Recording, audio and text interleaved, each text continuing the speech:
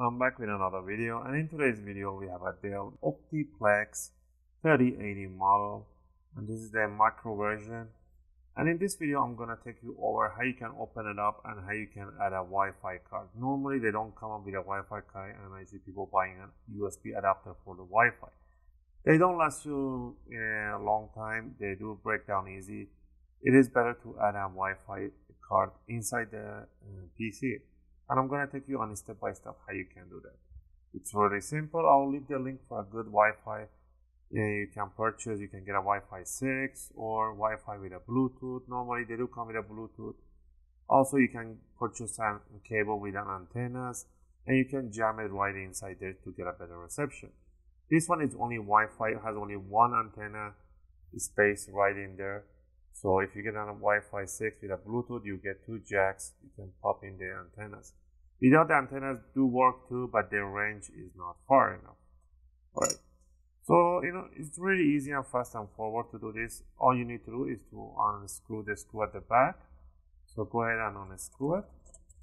Once you have unscrewed it, all you need to do is to pull the top cover towards yourself about 1 centimeter, and then you just want to lift up the top cover and just put it to one side. And right away you can see this caddy right here. You might have a hard drive in here, you might not. All you need to do is to pinch these two sides together and then push it towards the front end of the PC and lift it up.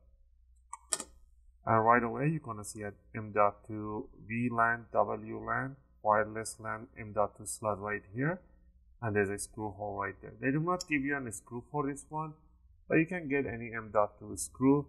You can get it from any shop in electronic. I'll leave the link for a kit of the M.2 screws in case you want to purchase yours. Alright, once you have the card in, all you need to make sure the notch on the card matches the notch right in here.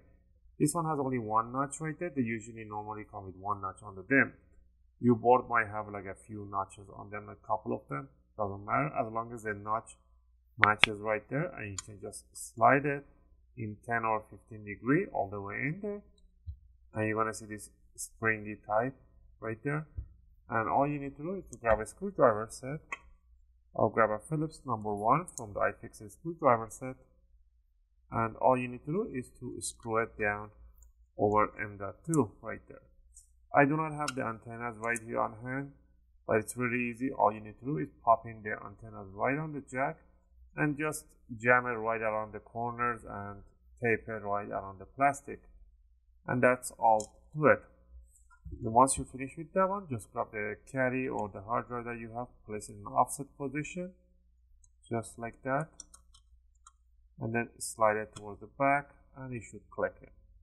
And the last thing is grab the bottom cover, set it down in an offset position the same way that you picked it up, and then you just want to slam it right there, and that should be all. And don't forget to tighten up. Once you do a Windows update, you go inside the Windows, go to Windows Update, and it should update the drivers and install it for you. I hope you guys liked this video and helped you guys out. If it did, you know what to do. Click that like and subscribe to support the channel. If you have any question or requests, feel free to leave them in a video comment. I'll try to answer them as soon as I can. As always, thanks for watching.